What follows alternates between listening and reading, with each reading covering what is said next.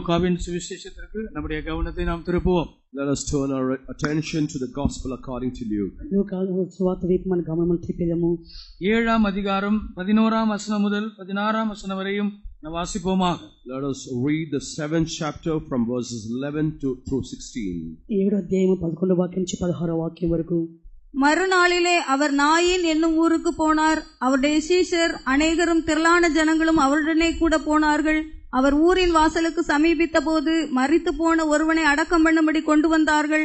அவன் தன் தாய்க்கு ஒரே மகனாயிருந்தான். அவளோ கைம்பெண்ணாயிருந்தாள். ஊராரில் வெகு ஜனங்கள் அவளுடனே கூட வந்தார்கள். கர்த்தர் அவளை பார்த்து அவள் மேல் மனதுருகி அழாதே என்று சொல்லி கிட்ட வந்து பாடையை தொட்டார். அதை சுமந்தவர்கள் நின்றார்கள். அப்பொழுது அவர், வாலிபனே எழுந்திரு என்று உனக்கு சொல்லுகிறேன் என்றார். மரித்தவன் எழுந்து உட்கார்ந்து பேசத் தொடங்கினான். அவனை அவன் தாயினிடத்தில் ஒப்புவித்தார். எல்லாரும் பயமடைந்து, மகா தீர்க்கதரிசியானவர் நமக்குள்ளே தோன்றி இருக்கிறார் என்றும் தேவன் தமது ஜனங்களை சந்தித்தார் என்றும் சொல்லி தேவனை மகிமைப்படுத்தினார்கள். And it came to pass the day after that he went into a city called Nain, and many of his disciples went with him and much people. And when he came nigh to the gate of the city, behold, there was a dead man carried out, the only son of his mother, and she was a widow, and much people of the city was with her. And when the Lord saw her, he had compassion on her, and said unto her, Weep not. And he came and touched the bier, and they that bare him stood still. And he said, Young man, I say unto thee, arise. And he that was dead sat up and began to speak, and he delivered him to his mother. And there came a fear on all, and they glorified God, saying, that a great prophet is risen up among us, and that God hath visited his people. இயேசு கிறிஸ்து பூமியில் இருந்த நாட்கள் ஒரு விசேஷமான நாட்களாக இருந்தது. The days where Jesus Christ spent upon the earth were very special days. ప్రభువైన యేసుక్రీస్తు లోకంలో ఉన్న దినములు చూచినప్పుడు మిక్కిలి ప్రత్యేకంగానే కనబడి ఉన్నవి. ஜனங்களுடைய தேவைகளை சந்திக்கிறவராக, அற்புதங்களை செய்கிறவராக அவர் நடமாடி கொண்டிருந்தார். He was walking about as one who met the needs of the people, as one who performed miracles. జనులకు అక్కలు తీర్చేవాడుగాను అద్భుతములు చేయవాడుగాను కనబడి ఉన్నాడు. நாம் நினைக்கிறோம் அந்த காலங்கள் முடிந்து விட்டது என்று நாம் நினைக்கிறோம். We think that those days are over. మనం అనుకుంటున్నాము ఇక దినములు ముగించబడినవని చెప్పి. அதை பார்க்கிலும் அதிகமாக தேவனுடைய சமூகத்தையும் பிரசன்னத்தையும் ஆசீர்வாதங்களையும் நன்மைகளையும் அனுபவிக்கக்கூடிய ஒரு கிருபையின் காலத்திலே தேவன் நம்மை கொண்டு வந்திருக்கிறார் என்பதை பல நேரங்களிலே நாம் நினைவு கூற தவறிவிடுகிறோம். Often we forget that God has brought us into a period of grace where He is able to perform greater things, greater wonders, and great experiences in the presence of God than in those days. అయితే పలు విధమైన మేలును ఉపకారములు సహాయములను దేవుని నుంచి మనం పొందుకొనుచున్నాము. ఈ కృపాకరణకు వచ్చి ఉన్న కార్యమును అనేకులు మర్చిపోవచ్చు ఉన్నారు. அன்றைக்கு நாயின் என்ற ஊருக்கு நடந்து சென்றதான பாதங்கள் இந்த காலை ஆராதனை வேளையிலே நம்ம ஒவ்வொருவரையும் ஆசீர்வதிக்கும்படியாக நம்மை நோக்கி நடந்து வந்திருக்கிறது. The soles of the feet that on that day walked to the city of Nain, that very same soles of the feet are walking in our midst to perform great and mighty miracles in our midst as well. ఆ దినమందు నాయన ఒక ఊరికి నడిచి వెళ్ళిన యేసు యొక్క పాదములు ఈ దినమందు కూడా మన మధ్యలో దేవుని యొక్క పాదములు నడిచి వచ్చి ఉన్నవి. இயேசுவின் பாதங்கள் என்னை ஆசீர்வதிக்கும்படியாக என் அருகிலே வந்திருக்கிறது என்பதை விசுவாச கண்களினால் காண்கிறவர்கள் பாக்கியவான்கள். Blessed are the eyes of faith who are able to see the Lord Jesus Christ and the soles of our feet walking in our midst in order to bless us. యేసు యొక్క పాదములను ఆశించి మధ్యకు వచ్చినా అని చెప్పి తలంచి విశ్వసించేవారు ధన్యులై ఉన్నారు. கண்டு விசுவாசிக்கிறவர்களை காட்டிலும் காணாமல் விசுவாசிக்கிறவர்கள் பாக்கியவான்கள் என்று தோமாவிடம் இயேசு கூறினார். Jesus declared to Thomas, saying that greater are those who believe without seeing than those who see and believe. చూచి నమ్మిన వారి కంటే చూడక నమ్మిన వారు ధన్యులు అని చెప్పి ప్రభువైన యేసుక్రీస్తు తోమాతో చెప్పి ఉన్నాడు. எல்லாரும் பயமடைந்தார்கள். Everyone feared. అందరూ కూడా భయాక్రాంతులైరి. மகா தீர்க்கதரிசி நம்முடைய நடுவிலே தோன்றியிருக்கிறார் என்று சொன்னார்கள். They said a great prophet is risen in our midst. మనలో మహా గొప్ప ప్రవక్త బయలుదేరినా అని చెప్పుకొనిరి. தேவன் தம்முடைய ஜனங்களை சந்தித்தார் என்று சொல்லி தேவனை மகிமைப்படுத்தினார்கள். They magnified God, saying that God hath visited his people. దేవుడైతే తన ప్రజలకు దర్శనం అనుగ్రహించి దేవుని మహిమపరిచి ఉన్నారు. இந்த ஆராதனை வேளை தேவன் தம்முடைய ஜனங்களை சந்திக்கும் வேளை. This time of service is the time when God visits its people. ఈ ఆరాధన సమయంలో ప్రభువు దేవుని యొక్క బిడ్డలను దర్శించే సమయమై ఉన్నది. ஒவ்வொரு மனிதனையும் தேவன் சந்திக்கிற நேரமாக இந்த ஆராதனை வேளை காணப்படுகிறது. This time of service is a time when God visits every individual. ప్రతి దేవుని యొక్క బిడ్డను కూడా వ్యక్తిగతంగా సంధించే సందర్భమే ఈ యొక్క ఆరాధన ఉన్నది. என்னை சந்திக்கும்படியாக அவருடைய பாதங்கள் என்னை தேடி வந்திருக்கிறது என்று விசுவாசிக்கிறவர்கள் கரங்களை உயர்த்தி கொஞ்ச நேரம் ஆண்டவரை துதிப்போமாக. All those who believe that his soles of his feet have come in order to bless me, lift up your hands and praise God for a little while. నన్ను దర్శించగా యేసు యొక్క పాదములు వచ్చాయని చెప్పి మనోనేతలు విశ్వాసం గల వారు చేతులపైకి తీసి స్తుతించదము. Praise the Lord, praise the Lord, praise the Lord. Hallelujah, hallelujah, hallelujah, hallelujah. ஆண்டவரே ஸ்தோத்திரம், ஸ்தோத்திரம், ஸ்தோத்திரம். உம்முடைய பாதங்களுக்காக ஸ்தோத்திரம். எங்களை சந்திக்கும்படியாய் வந்திருக்கிற பாதங்களுக்காக ஸ்தோத்திரம். ஒவ்வொருடைய தேவைகளை சந்திக்கும்படியாக ஆண்டவரே ஒவ்வொரு பிரச்சனைகளிலே உதவி செய்யும்படியாக உம்முடைய பாதங்கள் எங்களை சந்திக்க வந்திருக்கிறதுக்காக நன்றி, நன்றி. ஸ்தோத்திரம், ஸ்தோத்திரம், ஸ்தோத்திரம். உம்மை துதிக்கிறோம், உம்மை துதிக்கிறோம், உம்மை துதிக்கிறோம். Thank you. உம்மை துதிக்கிறோம். ஸ்தோத்திரம், ஸ்தோத்திரம், ஸ்தோத்திரம். ஹalleluya, ஹalleluya. நம்முடைய ஜனங்களை அவர் சந்திக்கிற தேவனாக இருக்கிறார். He is a God who visits his people. దేవుడైతే తన ప్రజలను దర్శించే సమయమై ఉన్నది. மனிதனை அவர் சந்திக்க விரும்புகிறார். He desires to visit man. మనిషినైతే ప్రభు దర్శింపగొచ్చు ఉన్నాడు. தேவனாகவே அவர் வானத்திலே அவர் சிங்காசனத்திலே இருக்க விரும்புகிறதில்லை. He does not desire to remain as merely as God and be in his throne in heaven. నిజంగా ప్రభు అయితే తన పరలోకంలో ఉండక ఇష్టపడలేదు. எங்கே பிரச்சனைகள் இருக்கிறதோ, எங்கே உதவி தேவையாக இருக்கிறதோ அங்கே அவருடைய பாதங்கள் காணப்படுகிறதை நாங்கள் காண முடியும். We can see that where there are problems, where there is a need, his feet will be found in those places. ఎచ్చటైతే సమస్యలు కనబడుచునవో అక్కర్లు కనబడుచునవో అచ్చోట దేవుని పాదములు చూడగోరుచున్నవి. நாயின் என்ற ஊருக்கு பியூட்டிஃபுல் அழகு என்ற ஒரு அர்த்தம் கொடுக்கப்பட்டிருக்கிறது. The city named Nain has a meaning beautiful. అయితే నాయోను ఒక ఊరికి అర్థం ఏమనగా సౌందర్యము లేక అందమని చెప్పబడి ఉన్నది. ஆண்டவருடைய நாமத்திற்கு மகிமை உண்டாகட்டும். Glory be to the name of the Lord. ప్రభు నామముకు మహిమ కలుగును గాక. ஆம், ஒரு அழகான ஒரு இனிமையான ஒரு கிராமமாக அந்த ஊர் காணப்பட்டிருக்கிறது. That city was a very beautiful, very pleasant place. చూచుటకు అందమైన రమ్యమైన ఒక ఊరుగా అది కనబడి ఉన్నది. ஆம், ஆனால் அந்த ஊரிலே ஒரு துக்கமான ஒரு சூழ்நிலை நேரத்திலே இயேசுவின் பாதங்கள் அந்த ஊரை நோக்கி நடந்து செல்கிறது. But at a time of a sorrowful incident, the feet of the Lord Jesus Christ go to that place. అయితే ఈ ఊర్లో దుఃఖ సంఘటన జరిగినందువల్ల యేసు యొక్క పాదములు వెదుకుచు అచ్చోటికి వెళ్లి ఉన్నవి. ஆம், பேர் அழகு என்றும் இனிமை என்றும் இன்பம் என்றும் சொல்லப்பட்டிருந்தாலும் பிரியமான அதற்கு எதிரான ஒரு சூழ்நிலையே அந்த ஊரிலே நாம் காண்கிறோம். Though the city had the name which has a meaning beautiful and pleasant and sweet, what we find is a situation which is completely contrary to that. అయితే చూచుటకు సౌందర్యంగా అందంగా ఉన్న రమ్యమైన ఇష్టమైన దేశంలో ఒక దుస్సంఘటన జరిగి ఉన్నది. சில நேரங்களிலே நம்முடைய வாழ்க்கையிலும் கூட நாம் எதிர்பாராத காரியங்கள் நமக்கு நடந்து விடுகிறது. Sometimes in our life also certain things that we don't expect, contrary to our expectations. కొన్ని సమయంలో మనం ఎదురు చూడని రీతిగా మన జీవితంలో దుస్సంఘటనలు జరగవచ్చును. அங்கே ஒரு வாலிபன் மரித்து போனான். There a youth man was అచ్చోటికి dead. ఒక యవనుడు చనిపోయెను. கர்த்தருடைய நாமத்திற்கு மகிமை உண்டாகட்டும். Glory be to the name of the Lord. ప్రభువు యొక్క నామముకు మహిమ కలుగును గాక. ஒரே ஒரு மகன் என்று சொல்லப்பட்டிருக்கிறது. It is written that she had only one son. ఆ యొక్క తల్లికి ఒకే కుమారుడుగా కనబడి ఉన్నాడు.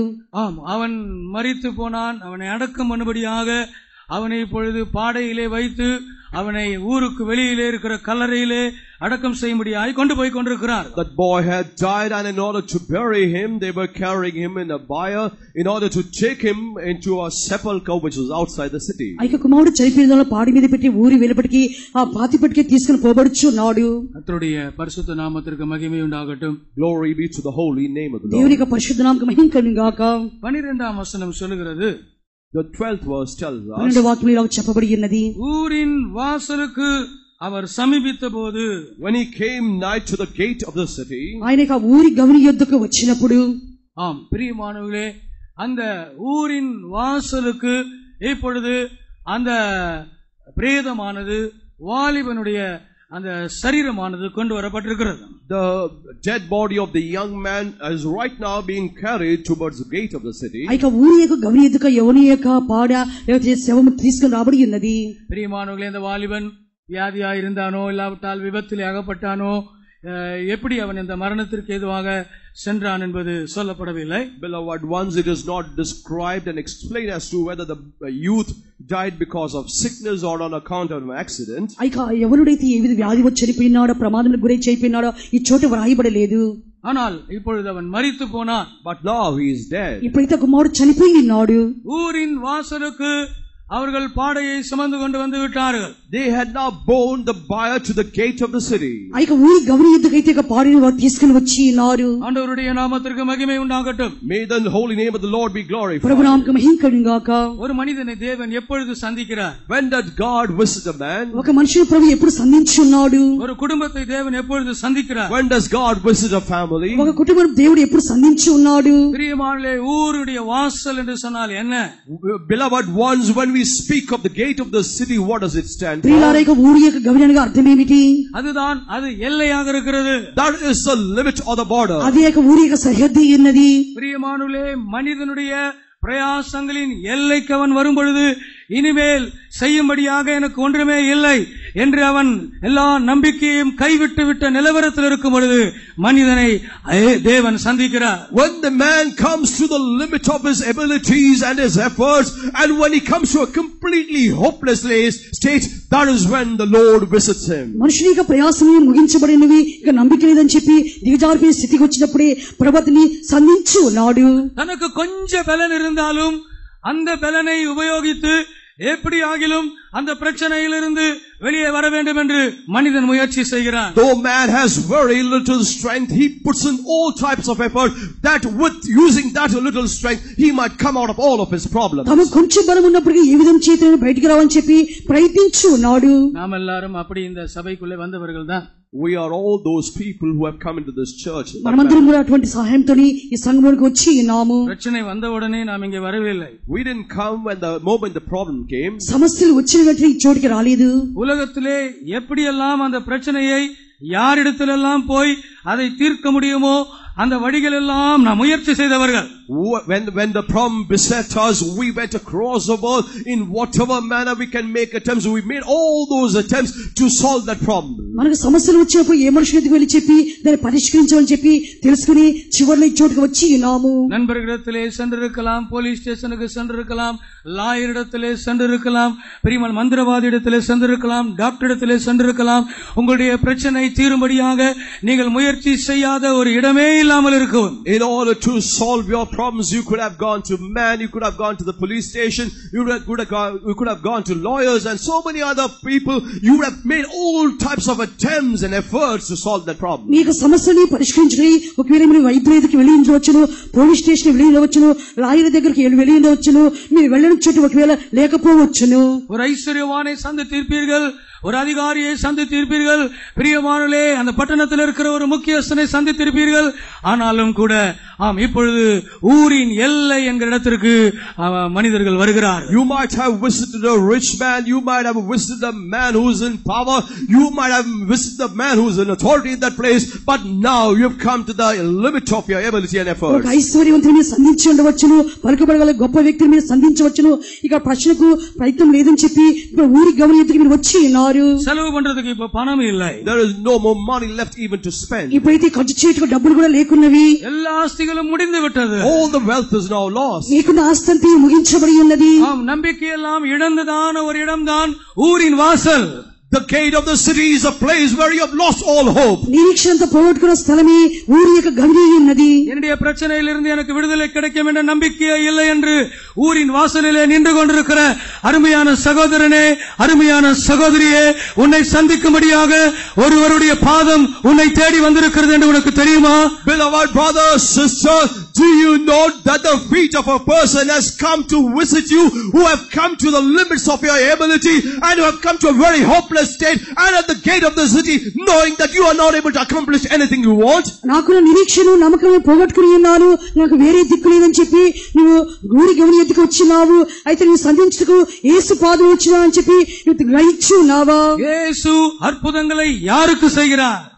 To whom does Jesus perform miracles? యేసైతే ఎవరికి అద్భుతం చేయుచున్నాడు? యేసు అద్భుతங்களை எப்போது செய்கிறார்? When does Jesus perform his miracles? యేసైతే అద్భుతం ఎప్పుడు చేయుచున్నాడు? உன்னுடைய நம்பிக்கையை நீ இழந்து சோர்ந்து இருக்கும் பொழுது, at the time when you are faint, having lost all hope. నీకున్న నిరీక్షను పోగొట్టుకొని నీవైతే సమస్యలిచ్చు ఉన్నప్పుడు, அழுவதற்கு கண்ணீர் எனக்கு இனிமேல் இல்லை என்று நீ அழுது அழுது முடித்த நிலவரத்திலே உன்னை சந்திக்க அந்த பாதங்கள் வருகிறது. At the time when you say that I have no more tears to shed and there is a end to my cry, and it is at that time those feet come to visit you. ఇక మీద ఏడ్చిన కళ్ళలో కన్నీరు లేవని చెప్పి దిగజారిపోయే స్థితిలో ఉన్నప్పుడే యేసుని సంధించుటకు యేసు పాదం ఎద్దుకు వచ్చి ఉన్నవి. அவிசுவாசத்தின் உச்ச கட்டத்தில் இருக்கிறவர்களே, உங்களுக்கு அற்புதம் செய்யும்படியாக இயேசுவின் பாதங்கள் உங்கள் பக்கத்திலே நின்று கொண்டிருக்கிறது. Those who are at the zenith of unbelief, the feet of Jesus are coming to visit you in order to solve your problem. అవిశ్వాసం నుండి చిట్ట చివరన ఉన్న సమయంలోనే యేసు పాదం వెతుకుచు నీ ఎద్దుకు వచ్చి ఉన్నవి. உன்னுடைய பிரயாசங்கள் எங்கே முடிவடைகிறதோ அங்கே தேவனுடைய கிரியைகள் துவங்குகிறது என்பதை நாங்கள் உங்களுக்கு கூறிக்கொள்கிறோம். We wish to declare to you that where your efforts come to an end, it is at that point that the work of the Lord begins. యేసు యొక్క నీ యొక్క ప్రయాసం ఎచ్చటైతే ముగించబడి ఉన్నావో అచ్చోటి దేవుని క్రియలు ప్రారంభించబడుచు ఉన్నవి. அதனால தான் ஆண்டவர் சொன்னார், சும்மா இருங்கள், நான் உங்களுக்கு யுத்தம் பண்ணுவேன். That is the reason why the Lord said, be at peace, I will fight for you. అందుకొరకే ప్రభు చెప్పుచున్నాడు, మీరు ఊరికనే ఉండుడి, నేను మీ కొరకు యుద్ధం చేయగలను. ஆம், உன்னுடைய பிரச்சனைகள் மத்தியிலே நீ சும்மா அமர்ந்திருந்து தேவனுடைய அற்புதத்துக்காக விசுவாசத்தோடு காத்திரு போதும். In the midst of your troubles, all you have to do is to remain at peace and wait for the miracles and the wonders of the Lord. నీ ఉన్న స్థలంలోనే ఊరికనే కూర్చుండి దేవుడు చేయు అద్భుతముల కొరకై నీ వేచి ఉండము. எந்த மனிதனும் உனக்கு உதவி செய்ய முடியும் என்று நீ நினைக்கிறாய்? Whom do you believe that a man will help you? ఎవరైనా ఒక మనుషుడు నాకు సహాయం చేయనా అని చెప్పి నీవు అనుకొనుచున్నావా? நீ நினைக்கிற மனிதன் உனக்கு உதவி செய்ய முடியாது. The man you think of will not be able to help you. నీవు అనుకొనుచున్న మనుషుడైతే నీకు సహాయం చేయలేడు. நீ நினைக்கிற இடத்திலிருந்து உனக்கு உதவி வர முடியாது. You will not receive help from the place that you are thinking of. నీవు అనుకున్న చోట నీకు సహాయం వచ్చుటలేదు. சும்மா இருப்பதே அவர்களுக்கு பலன் என்று வேதம் சொல்லுகிறது. The Bible tells us that to remain quiet and still is your strength. మీరు ఊరికనే ఉన్నాడు, యెహోవాయే మీకు బలమై ఉన్నాడు. கர்த்தருக்கு காத்திருக்கிறவர்கள் பாக்கியவான்கள். Those who wait upon the Lord are blessed. యెహోవాకు కనిపెట్టు వారైతే వారు ధన్యులై ఉన్నారు. அவர்களுக்காய் தேவனுடைய பாதங்கள் எழுந்தருளுகிறது. The feet of the Lord will rise for their sake. అటువంటి వారి కొరకై యేసు యొక్క పాదములు లేచుచు ఉన్నవి. ஆண்டவருடைய நாமத்திற்கு மகிமை உண்டாகட்டும். Glory be to the name of the Lord. దేవునికి నామ మహిమ కలుగును గాక. மரித்தவனை அடக்கம் பண்ணும்படியாய் கொண்டு போய் கொண்டிருக்கிறார். They are now carrying the young man who is dead to bury him. అయితే మరణించిన వాని మా పాతి పెట్టుకై తీసుకుని పోబడుచున్నాడు. கர்த்தருடைய நாமத்திற்கு மகிமை உண்டாகட்டும். Glory be to the name of the Lord. ప్రభు నామముకు మహిమ కలుగును గాక. இந்த மகன் ஒரே பேரான குமாரன் என்று சொல்லப்பட்டிருக்கிறார். It is written that this son was the only ఆ begotten యొక్క son. తల్లికైతే ఒకడే ఒక కుమారుడై ఉండెను. தேவனுடைய சபைக்கு இப்படிப்பட்ட ஒரு அருமையான பெயர் இருக்கிறது. For the church has a beloved name like this. దేవునికి సంఘముకి ఇటువంటి మంచి పేరు ఒకటి ఉండెను. ரோமரின் புத்தகம் 8ஆம் அதிகாரம் 23ஆம் வசனம் சொல்லுகிறது. Romans 8:23 tells us. రోమా 8వ అధ్యాయం 23వ వాక్యము. அதுவுமல்லாமல் ஆவியின் முதற் பலன்களை பெற்ற நாமும் கூட நம்முடைய சரீர மீட்பாகிய புத்திர சுவிகாரம் வருகிறதற்கு காத்திருந்து நமக்குள்ளே தவிக்கிறோம். And not only they, but ourselves also, which have the first fruits of the Spirit, even we ourselves groan within ourselves, waiting for the adoption, to wit, the redemption of our body. ஆவியின் முதற் பலன்களை பெற்ற நாம் என்று சபையாரோடு கூட பவுல் அப்போஸ்தலன் பேசுகிறார். Saint Paul speaks to the members of the church saying that we are the first fruits of the Spirit. ఆత్మీయ ప్రథమ ఫలం పొందిన మనము కూడా అని చెప్పి పౌలు సంఘముకు రాయిచున్నాడు. பிரியமானவர்களே, என்றைக்கு ஒரு தேவனுடைய பிள்ளை அபிஷேகத்தை பெற்றுக் கொள்கிறார்களோ அந்நிய பாஷை அடையாளத்தோடு கூட அபிஷேகத்தை பெற்றுக் கொள்கிறார்களோ அன்றைக்கு அவர்கள் தேவனுடைய சபையிலே குடும்பத்திலே அவர்கள் முதற் பிறந்தவர்களாய் மாறுகிறார்கள். Yes, beloved ones, when a child of God receives the anointing of the Holy Spirit with a sign of the speaking of tongues, they become the first fruits of the Spirit in the church and in the family of God. ఒక దేవుని బిడ్డ ఎప్పుడైతే అన్ని భాషల గుర్తు చేత అభిషేకం పొందుకొచ్చున్నారో అప్పటి నుండి వారైతే దేవుని సంఘంలోను కుటుంబంలోను ప్రథమఫలంగా లెక్కించబడుచున్నారు. అన్య భాషை பேசுகிற கிறிஸ்தவனுக்கும் அந்நிய பாஷை பேசாத கிறிஸ்தவனுக்கும் என்ன வித்தியாசம் என்று என்னை கேட்டால் நான் இப்படி சொல்லுவேன். If you ask me what is the difference between a child of God who speaks in tongues and a child of God who does not speak in tongues, I will tell you like this. అన్య భాష మాట్లాడుచు దేవుని పిల్లలకును అన్య భాష మాట్లాడలేని దేవుని పిల్లలకున్న వ్యత్యాసము నేను ఇలా చెప్పవచ్చున్నాను. అన్య భాషை பேசுகிற கிறிஸ்தவன் முதற் பிறந்தவன். He who speaks in different tongues, he is born first and he is the first begotten son. అన్య భాష మాట్లాడే క్రైస్తవులైతే మొదటగా పుట్టినవారు ఉన్నారు. అన్య భాషை பேசாத கிறிஸ்தவன் அவன் இரண்டாவதாக பிறந்தவன். A Christian who does not speak in other tongues, he is born second. అన్య భాషలు మాట్లాడే క్రైస్తవుడైతే రెండవవానిగా పుట్టినవాడు. பழைய ஏற்பாட்டு காலத்திலே மூத்தவனுக்கு 2 பங்கு குடும்பத்திலே ஆசீர்வாதம் சொத்துக்கள் கிடைக்கும். In the Old Testament times, the eldest son in his family, he will get 2 portions as inheritance. అయితే పాత నిబంధన కాలంలో జ్యేష్ఠ కుమారునికైతే 2 భాగములు ఆస్తి తనకున్న స్వాసము దొరుకుచు ఉన్నది. அதை சேஷ்ட புத்திர பாகம் என்று வேதம் கூறுகிறது. That the Bible refers to that as a birthright. అది జ్యేష్ఠ భాగం చెప్పి వేద గ్రంథము చెప్పుచు ఉన్నది. அதனால தான் நாம் பல சபைகளில் இருந்தோம். இந்த சபையிலே கர்த்தர் நம்மை கொண்டு வந்தார். That is the reason why the Lord has brought us into this church from many other churches. మనమైతే ఇప్పుడు సంఘములకు చెందినవారమై ఉండినా ఇప్పుడైతే దేవుడు తన సంఘం తోడుకొని వచ్చి ఉన్నాడు. முதற் பிறந்தவர்களாய் கர்த்தர் நம்மை மாற்றி இருக்கிறார். The Lord has changed us as first fruits. జ్యేష్ఠ కుమారులుగా ప్రభువును మార్చి ఉన్నాడు. அந்நிய பாஷை அடையாளத்தோடு அபிஷேகத்தை பெற்றுக் கொண்டவர்கள் கர்த்தருக்கு மகிமை உண்டாகும்படியாக ஒரு அல்லேலூயா சொல்லலாமா? Those who have received the anointing of the Holy Spirit with the sign of speaking in tongues in order to magnify God, let's all say hallelujah. అన్ని భాషలకు అభిషేకం పొందిన వారు దేవునికి చేతులపై ఎత్తి హల్లెలూయా చెప్పెదము. హల్లెలూయా Hallelujah. ஹல்லேலூயா. Hallelujah. அந்நிய பாஷைகளை பேசுகிற கிறிஸ்தவர்கள் மூதர் பேரானவர்கள். Those who are the Christians who speak in unknown tongues, they are the first begotten. అన్ని భాషలు మాట్లాడే దేవుని పిల్లలైతే జ్యేష్ఠ కుమారులై ఉన్నారు. தேவனுடைய குடும்பமாகிய சபையிலே பரலோகத்திலே அவர்களுக்கு மிக முக்கியமான இடம் உண்டு என்பதை மறந்துவிட வேண்டாம். Do not forget, in the church of God, in the family of God, in heaven, they have a very important place. దేవుని కుటుంబమైన పరలోకంలో దేవుని సంఘంలో వారికి ప్రథమ ఫలములు అని చెప్పి వారు మర్చిపోకూడదు. எபிரேயர் 12 அதிகாரம் 23 வசனம் விதமாக சொல்லுகிறது. Hebrews 12 chapter verse 23 speaks like this. హెబ్రీయులు 12:23 వాక్యము. பரலோகத்தில் பேர் எழுதியிருக்கிற முதற் பேரானவர்களின் சர்வ சங்கமாகிய சபையிண்டத்திற்கும் to the general assembly and the church of the firstborn. பரலோகத்தில் பேர் எழுதியிருக்கிற முதற் பேரானவர்களின் சர்வ சங்கமாகிய சபை, To the general assembly and the church of the firstborn which are written in heaven. పరలోకమందు వ్రాయబడిన దేవుని యొక్క జ్యేష్ఠ సంఘమై ఉన్నది. முதற் பேரானவர்கள் இருக்கிற இடத்துக்கு பேர்தாயா சபை. The place where the firstborn are, the name given to that place is the church. పరలోకమందు వ్రాయబడిన యొక్క పేరేమనగా జ్యేష్ఠ సంఘమై ఉన్నది. அபிஷேகம் பெறாத ஊழியர்களும் அபிஷேகம் பெறாத தேவனுடைய பிள்ளைகளும் கூடி ஆராதிக்கிற ஒரு இடத்தை சபை என்று அழைக்க வேத வசனம் சொல்லுகிறதில்லை. The Bible does not tell us to call church a place where workers who are not anointed and believers who are not anointed gather to worship. అభిషేకమైన దేవునికి పిల్లలు దైవ సేవకులు సమకూడు స్థలమే సంఘమై ఉన్నది. ஆண்டவருடைய நாமத்திற்கு மகிமை உண்டாகட்டும். Glory be to the name of Prabhu the నామముకు Lord. మహిమ కలుగును గాక. பிரியமானவர்களே, அபிஷேகம் பெறாத ஊழியர்கள் அபிஷேகம் பெறாத தேவனுடைய ஜனங்கள் ஆராதிக்கிற இடத்தை ஒரு கட்டடம் என்று சொல்லலாம். Yes, beloved ones, a place where workers and believers who have not received the anointing of the Holy Spirit gather and worship, we can only term it a building. అభిషేకం పొందిన దేవుని పిల్లలు అభిషేకం పొందిన దైవ సేవకులు సమకూడు స్థలము ఒకవేళ భవనమని చెప్పవచ్చును. அப்படியானால் நாம் எவ்வளவு ஆசீர்வாதத்தை பெற்றவர்கள்.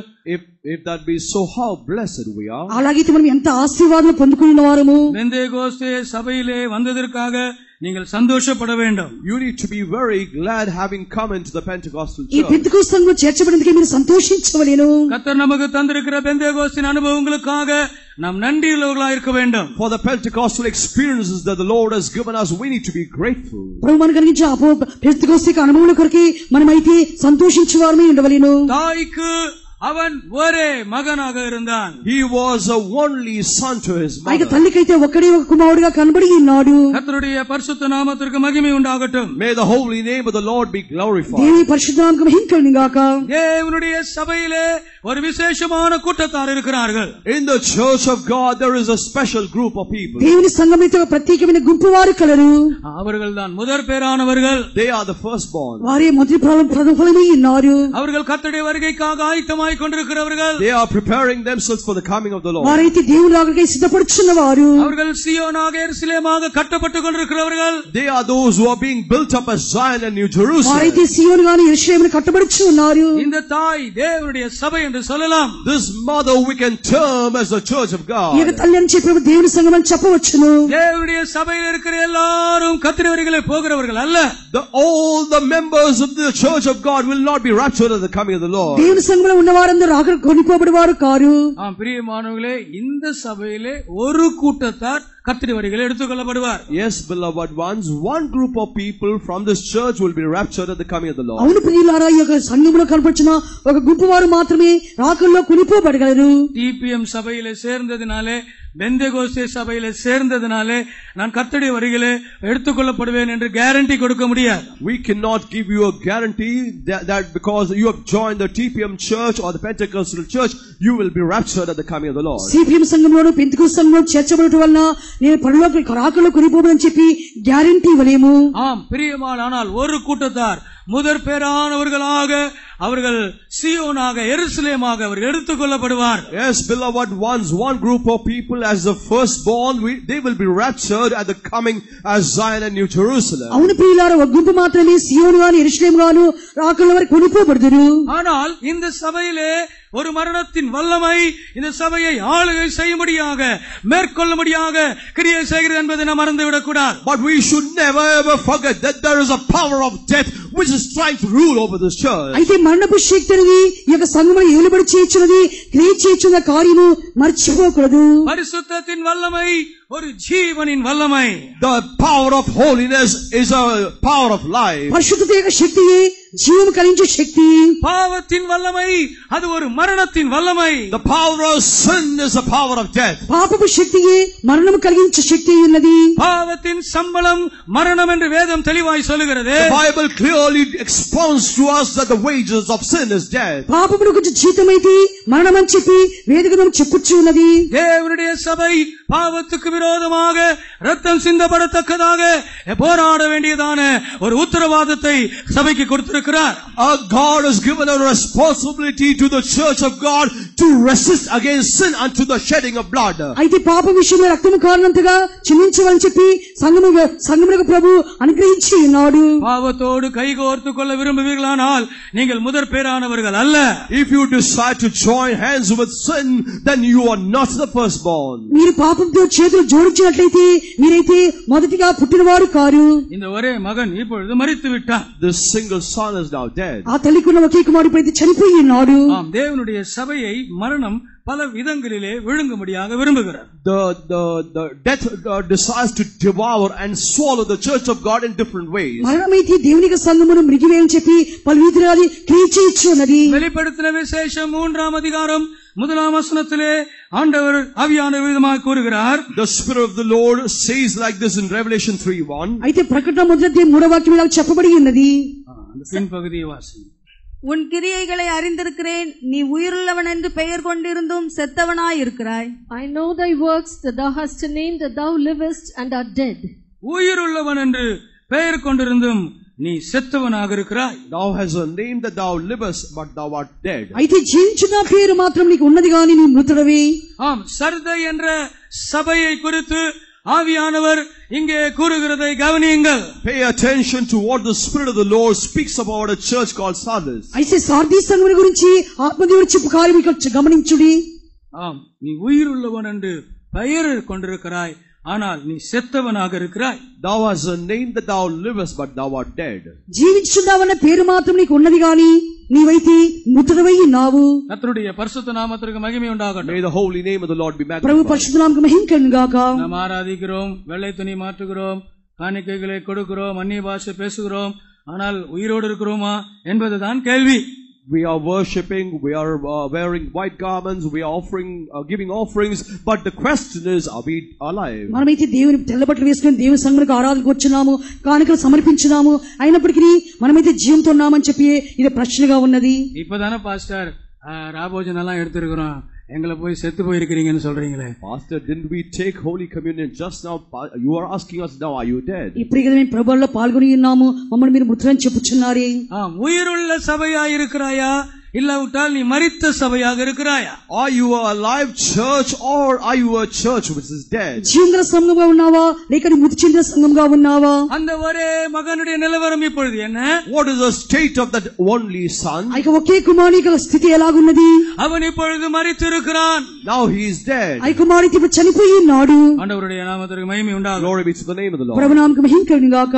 ஒரு போதகருக்கு தன்னுடைய சபை விசுவாசிகளை குறித்து ஒரு பெரிய பாரம் வந்து விட்டது. A teacher, a master had a very great burden about the members of the church. ఆ ఉపాధ్యాయుడు అయితే ఈ సంఘం గురించి పిలిచి భారం కలుపుకున్నాడు. எவ்வளவோ சொல்லி பார்த்தார், ஆனால் அவர்களுடைய ஆவிக்குரிய ஜீவியத்திலே எந்த விதமான ஒரு வளர்ச்சியும் முன்னேற்றமும் அவரால் காண முடியவில்லை. He tried speaking so many times, but he was not able to see any kind of spiritual progress in their life. ఎంతగానో చెప్పి చూచిన అయినప్పటికీ ఆత్మీయ జీవితంలో ఎదుగుదల ఏమాత్రమూ కనబడలేదు. ஒரு நாள் என்ன செய்தார், ஒரு பெரிய சவப்பெட்டியை கொண்டு வந்து அந்த ஆலயத்தில் வைத்து விட்டார். One day he brought a big coffin and placed it in the middle of the church. ఒక దినమైతే ఒక సంఘం మధ్యలో ఒక శవపేటికను తీసుకొచ్చి అక్కడ పెట్టి ఉన్నాడు. அந்த சிஎஸ்ஐ சபை, இந்த ஆர்சி சபைகளே மரித்து விட்டார்கள் என்றால் சரீரத்தை ஆலயத்திலே கொண்டு வந்து வைப்பார். If somebody dies in the CSI or the Roman Catholic Church, they will bring the body and place it in the middle of the church. CSI సంఘంలోను RC సంఘంలోను ఎవరైతే చనిపోయితే వారి సంఘంలోనికి ఆ శవమును తీసుకుని వచ్చేదరు. Bell అడిపారు. They will ring the bell. వారు bell కొట్టేదరు. Bell అడిచా arrow సభైల మరిచిటాంగని అర్థం. When you hear the toll, you realize that somebody is dead in the church. Bell కొట్లయితే ఎవరో సంఘంలో మరణించినా అని చెప్పి అర్థము. போதகர் பெல் அடித்த உடனே யார் மரித்தது என்ற கேள்வி எல்லாருக்குள்ளும் எழும்ப ஆரம்பித்தது. There was a question in the midst of the people as to who is dead when the preacher rang the bell. బోధకుడు బెల్ కొట్టిన వెంటనే సంఘములో ఎవరు మరణించినా అని చెప్పి అందరికీ అది ప్రశ్నగా కనబడినది. ஆர்வ மிகுதியினால் ஆலயத்திற்குள்ளே வந்தார்களாம். Because they were very curious to know, they came into the church. అనేక ఆలయంలోకి వారు వచ్చి ఉన్నారు. ஒருவராக வந்து அந்த பெட்டிக்குள்ளே பார்த்தார். Everyone came and peered into the coffin. ఒక్కొక్కరుగా వచ్చి పెట్టి దగ్గర చూచి ఉన్నారు. போதகர் அந்த பெட்டியில ஒரு பெரிய கண்ணாடியை வைத்திருந்தார். The preacher had placed a great big mirror in the coffin. ఇక బోధకుడు అయితే ఇక శవపేటికలో గొప్ప పెద్ద అద్దం ఉంచి ఉన్నాడు. யாரெல்லாம் எட்டி பார்த்தார்களோ அவருடைய முகங்கள் எல்லாம் அந்த கண்ணாடியிலே தெரிந்தது. All those who peered into the coffin, in the mirror they could see their own faces. ఎవరైతే వచ్చి చూచిన వారి ముఖములన్నీ కూడా ఆ అద్దంలో కనబడి ఉన్నవి. எப்படி ஆகிலும் மரித்து கிடக்கிற தன்னுடைய ஜனங்களை, சபையாரை எப்படி ஆகிலும் உயிருள்ளவர்களாய் மாற்ற வேண்டும் என்று அவர் செய்த பிரயாசம் வேலை செய்தது. The effort that he took, somehow I should quicken the church members who are in a dead state, that effort paid off. సంఘ సభ్యులు ఎవరైనా మరణించినా అని చెప్పి అది ప్రయత్నించిన ప్రయత్నము ఆ దినము జరిపించబడి ఉన్నది. మరిత అనుభవங்களிலிருந்து அந்த சபையானது வெளியே வந்தது. The church came out of all the dead experiences. మృతమైన స్థితిలో ఉన్న సంఘమైతే ఆ దినము బయటికి వచ్చి ఉన్నది. பிரியமானவர்களே, நாம் தேவனுடைய சபையிலே மரித்த ஒரு ஆளாக நாம் காணப்படக்கூடாது. Yes, beloved ones, we should not be a dead individual in our church. అవును ప్రియులారా, మనమైతే సంఘములో మృతమైన స్థితిలో కనబడకూడదు. உயிருள்ளவன் என்று பெயர் கொண்டிருந்தும் நீ செத்தவனாக இருக்கிறாய். Thou hast the name that thou art alive, but thou art dead. జీవించున్నావన్న పేరు మాత్రం నీకున్నది గాని నీవైతే మృతుడవై ఉన్నావు. இந்த நாட்களிலே தேவனுடைய சபையில் இருக்கிற ஒவ்வொருவரையும் ஆண்டவர் உயிரடைய செய்ய வேண்டும். These days the Lord should quicken every member of this church. ఈ దినమున సంఘంలో ప్రతి ఒక్క వ్యక్తిని కూడా ప్రభు జీవింప చేయవలెను. எவ்விதமாக தேவனுடைய சபையை மரணம் ஆளுகை செய்கிறது? How does death rule over the members in the church? ఏ విధంగా సంఘంలో దేవునికి జనం మరణం అనేది ఏలుబడి చేయొచ్చు ఉన్నది. எபேசியர் 2 அதிகாரம் 1 வசனத்திலே விதமாக வாசிக்கிறோம். We read like this in Ephesians 2:1. ఎఫెసీయులు 2 మొదటి వాక్యము. அக்கிரமங்களினாலும் பாவங்களினாலும் மரித்தவர்களாயிருந்த உங்களை உயிர்ப்பித்தார். And you hath he quickened who were dead in trespasses and sins. அக்கிரமங்களினாலும் பாவங்களினாலும் நீங்கள் மரித்தீர்கள் என்று வேதம் சொல்கிறது. The Bible tells us that ye were dead in trespasses and sin. నీకు అపరాధము చేతను పాపము చేతను మీరు చచ్చిన వారై ఉన్నారు. பாவ வாழ்க்கை ஒரு விசுவாசியின் வாழ்க்கையாக இருக்குமானால் அந்த விசுவாசி அந்த தேவனுடைய பிள்ளை மரித்தவர்களே. If a believer is living in sin, that believer is dead indeed. విశ్వాసమున్న వారు పాపములో కనపడినట్లయితే వారికి మరణించిన వారై ఉన్నారు. பாவம் ஒரு தேவனுடைய பிள்ளையை கொல்லுகிறது. Sin kills a child of God. పాపమైతే ఒక దేవుని బిడ్డను అది చంపివేయుచున్నది. வெளியிலே ஒரு வேஷம் இருக்கலாம். There might be an appearance outside. ఒకవేళ బయటికి ఒక వేషం కనబడవచ్చును.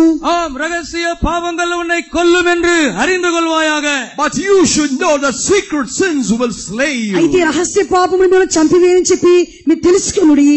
பிரியமானவர்களே, பாவம் தேவனுடைய சபையை கொல்லுகிறதான ஆளுகை செய்கிறதான ஒரு மரணத்தின் வல்லமை என்பதை அறிந்து கொள்ளுங்கள். Yes, beloved ones, you should be aware that sin is a power of death which is able to slay and have control over the members of the church. అయితే పాపము దేవుని సంఘమును చంపివేయుచున్నది.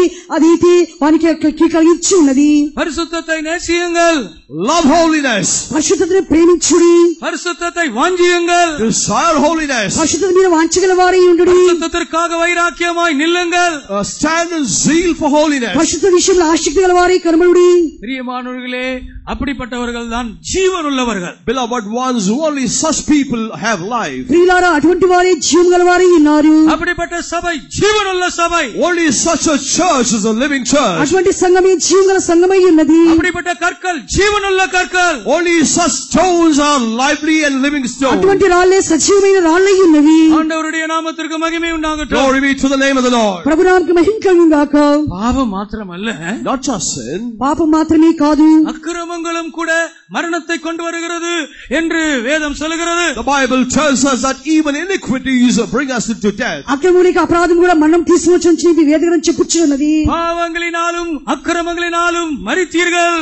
You were dead in your trespasses and sins. మీ అపరాధముల చేతను పాపముల చేతను మీరైతే చచ్చిన వారై ఉన్నారు. அக்கிரமங்கள் என்றால் என்ன? What do we say mean when we say trespasses or iniquities? అపరాధం అనగా అర్థం ఏమిటి? ஒரே வார்த்தையிலே சொல்ல வேண்டுமானால், If you have to say in one word, ఒకే మాటలో చెప్పవాలంటే சுயசித்தம் செய்வதுதான் அக்கிரமம். doing your self-will is iniquity. స్వచిత్తము చేతి అపరాధమై ఉన్నది. தேவ சித்தம் செய்யாததுதான் அக்கிரமம். If you don't do the will of God, that is iniquity. దేవుని చిత్తము చేయకపోవడం అపరాధమై ఉన్నది.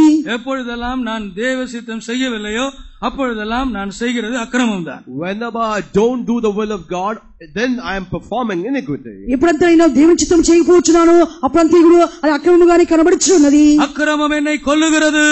Iniquity is killing me. అపరాధం ఇతరులను చంపివేయుచున్నది. அக்கிரமம் என்று சொல்கிற ஒரு மரணத்தின் வல்லமை. Iniquity is the power of death. అపరాధం అయితే మరణపు శక్తి ఉన్నది. சுய சித்தத்தை செய்கிறவர்கள் சபையிலே கொல்லப்பட்டவர்கள். All those who do the self-will, they are those who are dead in the church. స్వచిత్తము చేయవారైతే సంఘములో చంపబడిన వారై ఉన్నారు. சிலுவை அண்டையிலே வந்து நீ மன்னிப்பை பெற்றுக்கொள்ளாவிட்டால் நீ மரித்தவனே.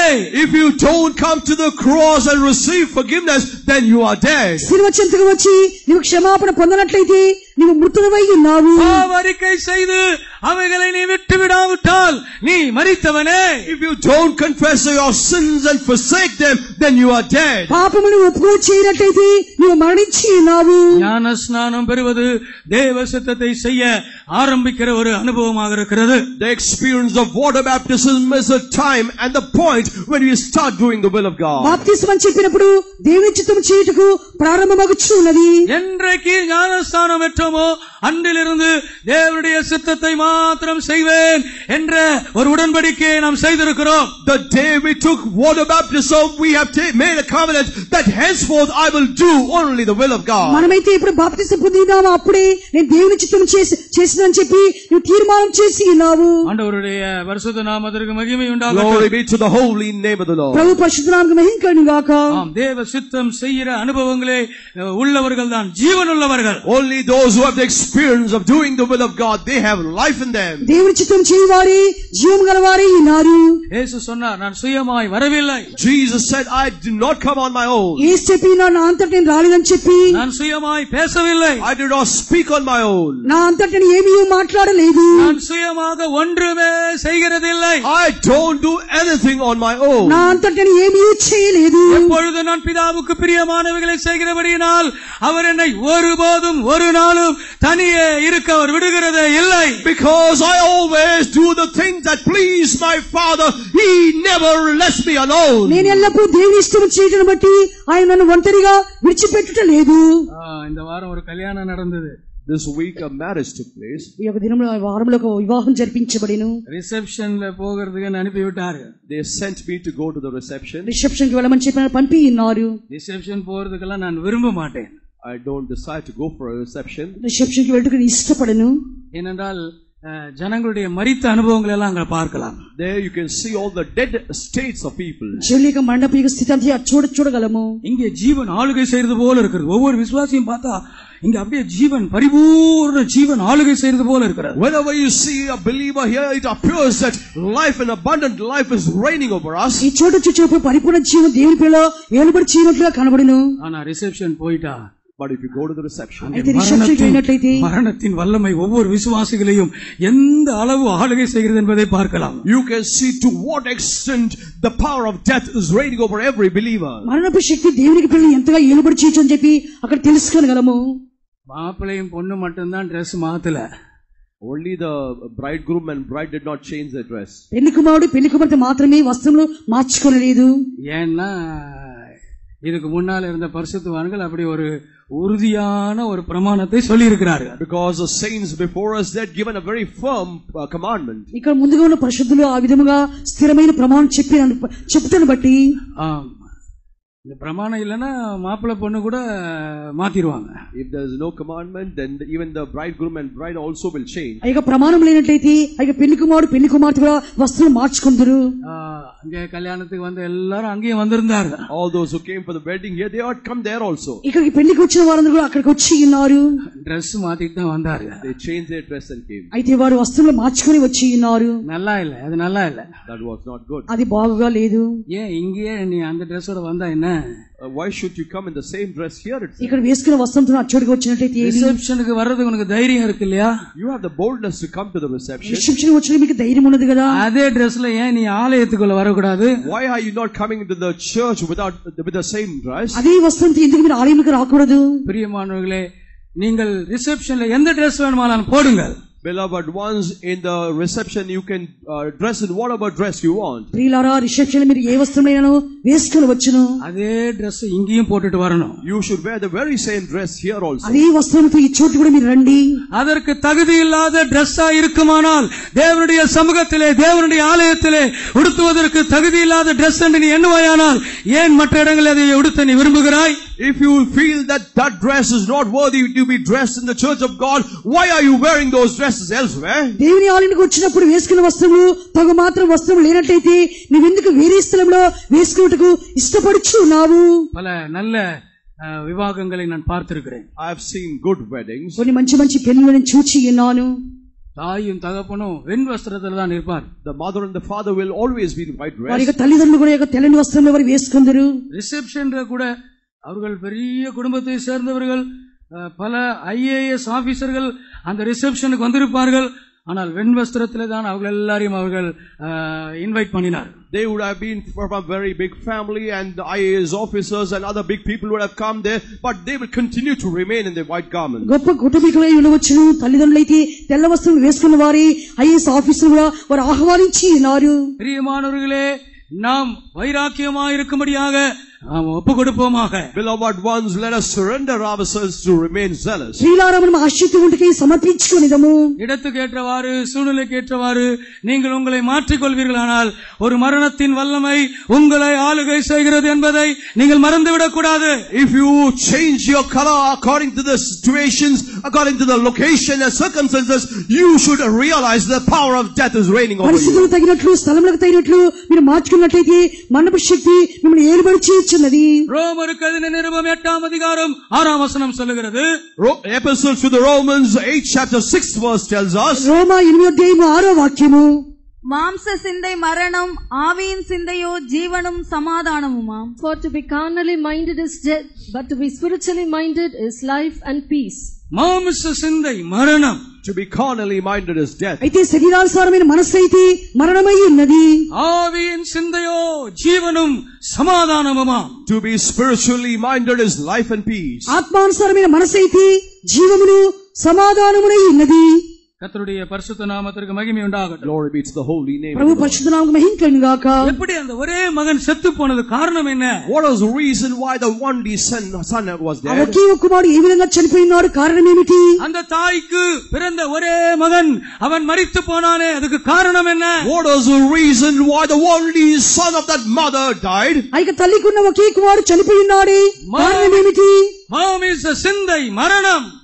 Being carnally minded is death. శరీరానుసారమైన మనస్సు అయితే మరణమై ఉన్నది. ஆண்டவருடைய நாமத்திற்கு மகிமை உண்டாகட்டும். Glory be to the name of the Lord. ప్రభు పరిశుద్ధ నామమునకు మహిమ కలుగుగాక. கிறிஸ்துவினுடையவர்கள் தங்கள் மாமிசத்தையும் அதன் ஆசை இச்சைகளையும் சிலுவையிலே அறைந்திருக்கிறார். Those who are Christ have crucified the lust and affections on the cross. క్రీస్తు సంబంధులైతే తమ శరీరములు దురాశలతో వారు సిలువ వేసి ఉన్నారు. பாருங்கள், சிந்தையே மரணமா.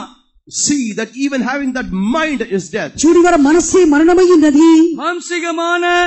மாம்சிகமான அந்த சிந்தை, அந்த எண்ணம், அதுவே மரணம் என்றுதான் இங்கே பரிசுத்த பவுல் கூறுகிறார். Saint Paul says here that being carnally minded, having a fleshly thought is sin. శరీరానుసారమైన మనస్సే తలంపులే మరణమని చెప్పి పౌలు ఎఫెసీయులకు వ్రాయిచు ఉన్నాడు. அப்படியானால் அந்த மாம்சிகமானது கிரியைகளிலே வெளிப்படுமானால் அந்த மரணம் எவ்வளவு பயங்கரமாயிருக்கும். If that be so, if that very same thought were to manifest itself in the flesh, how greater is the death? ఆ యొక్క శరీరములో ఆ యొక్క పాపం కనపడినట్లయితే అది ఎంత మరణము భయంకరముగా కనబడును. அந்த தாய் మగనుக்காக இப்பொழுது అழுகிறார். That mother is not crying. ఆ యొక్క తల్లి అయితే ఒకే ఒక కుమారునికే ఇప్పుడు ఏడ్చుచు ఉన్నది. ஒரு கண்ணீரின் ஆவி சபைக்கு அவசியமா இருக்கிறது.